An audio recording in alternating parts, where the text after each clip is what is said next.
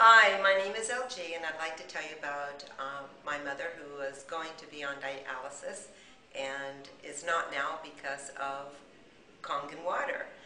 My doctor recommended that my mother drink this water to help her. Her creatinine levels were 4.0, in and out of the hospital, and definitely on kidney failure. So I started bringing my mother water. I live in Manhattan Beach, and she lives in Oceanside. But, you know, it's my mom, and so we do anything for our parents, keep them healthy. So I started bringing her the water.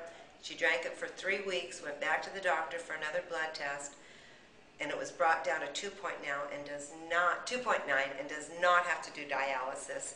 So it's really cool. We've been able to bring it down. She's been on it for 7 weeks now, another 0.1%.